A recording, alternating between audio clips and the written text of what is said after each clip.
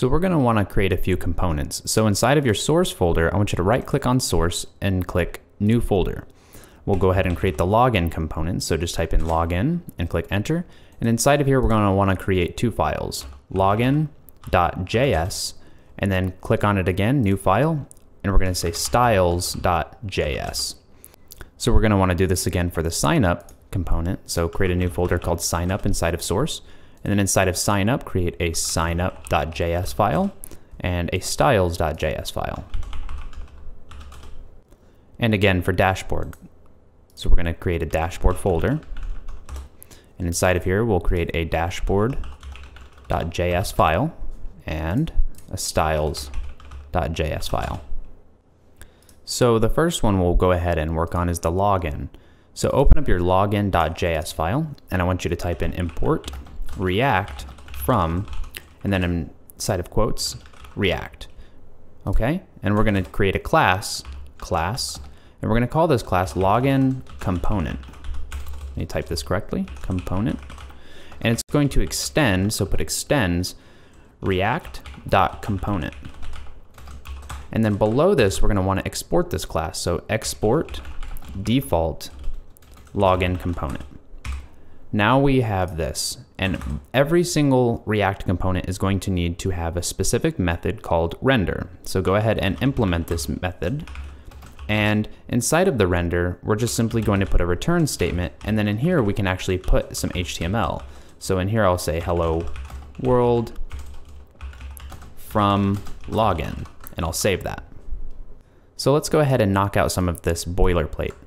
Copy this, go into signup.js, and I want you to paste this in, and let's just change a few things. Instead of login component, this will be called signup component, and then we're going to want to change this here. And then instead of hello world from login, we're going to say hello world from signup. Save that, and go ahead and open up the dashboard.js file. We're going to do the exact same thing. So instead of login component, it's going to be dashboard. And then go ahead and I'm just going to copy the word dashboard and replace login in all of these instances with the word dashboard, and then save this. We're going to want to be able to navigate between each of these three components through the URL. For instance, if it's /login and I press enter, we're going to want to go to the login page. But as you can see here, it only still says hello world. That's because inside of our index.js file, we're only rendering this div here. So inside of the index.js file, up here in the import section underneath the import for the service worker, we're going to go ahead and import this stuff. So import route, browser router, as router from a React router DOM. So now that we have this, we're going to create a routing object that we're going to end up passing into this react.render here. So let's go ahead and create this const variable called routing and set it equal, and then put in a open and close parenthesis. And we're going to put in a router tag, just like this, just like you would write HTML. And then in between that, we're going to put a div container, and I'm going to give this an ID, and the ID is going to be routing container. And inside of this div, we're going to put the paths, the routes to each individual component that we're going to route in between. So the first one, we'll go ahead and create this route tag, just route. And inside of the beginning tag, inside of the opening tag, we're going to want to put a path. And the path is going to be /login. And if we're at this /login, we'll create another part called component and set that equal to. Now, when we put the equal sign here, we're going to want to do an open and close parentheses, and we can put JavaScript inside of here, and we're just going to actually put the login component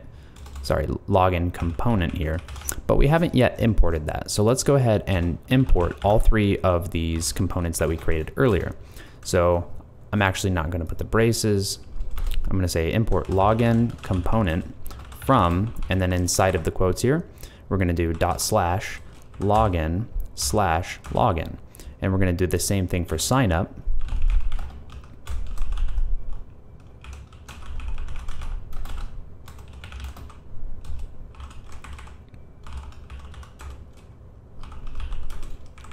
And the same thing for the dashboard.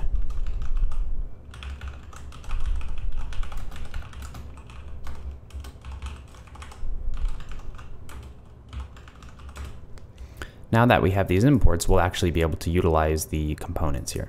So I'm going to actually copy this line and paste it twice, and just change login to sign up on the second one, and same thing within the component here, sign up. And then we're going to change the third one to the dashboard.